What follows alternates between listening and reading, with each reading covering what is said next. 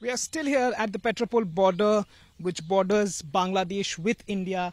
And right now, this is under BOP Kalyani. And if you just look at this entire stretch of land, it's completely heavily fenced. Now, earlier we saw how semi-fenced it was, but this border over here, it's completely fenced, which is guarded by these Jawans of BSF, that is Border Security Force. Now, how do we understand which part of the land is Bangladesh and which part of the land is India? Right now where we are, it is a known fact that this is the Indian territory.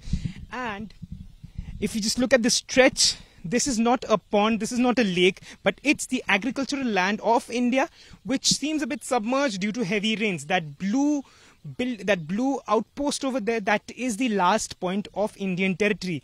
In front of it, if we can just show, there's another blue colored or grey colored similar kind of an outpost, which is of Bangladesh. Now that entire stretch of land is Bangladesh. How do we differentiate between India and Bangladesh over there?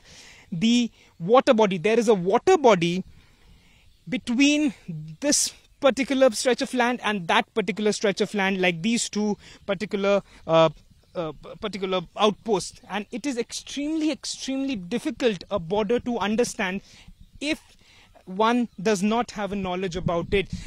A lot of areas are fenced.